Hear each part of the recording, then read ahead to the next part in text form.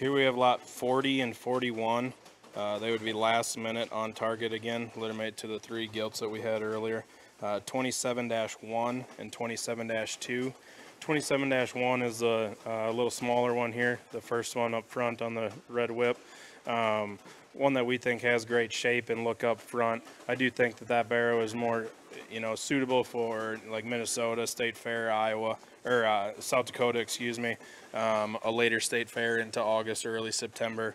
One that's just going to take a little bit longer to get there, but one that we do like quite a bit. And then the 27-2, that's the one that's a little bit stouter, bigger legged right now. Again, one that we think is just built really, really good, has a good look up front. I would feed that one a little bit slower and probably go into that end of August, early September type of show time frame for those. Again, those are last minute back on the 6612 on target sow, lot 40 and 41.